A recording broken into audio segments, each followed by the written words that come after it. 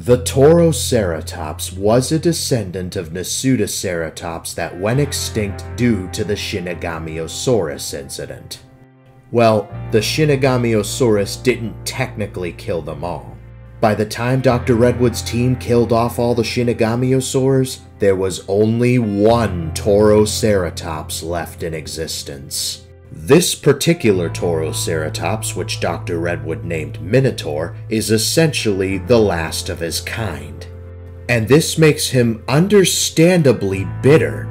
What makes it worse is that Minotaur watched in horror as his entire family got slaughtered by the Shinigamiosaurus. And he wasn't even an adult yet! It got to the point where every time he sees a predator killing its prey, it brings back memories of his own family. It's as if he blames himself for letting his family die.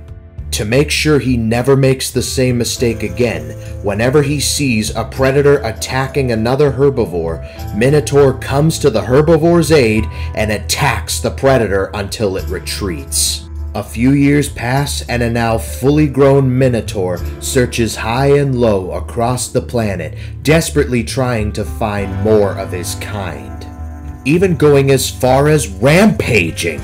Unfortunately, and unknown to him, Minotaur will be alone for the rest of his life.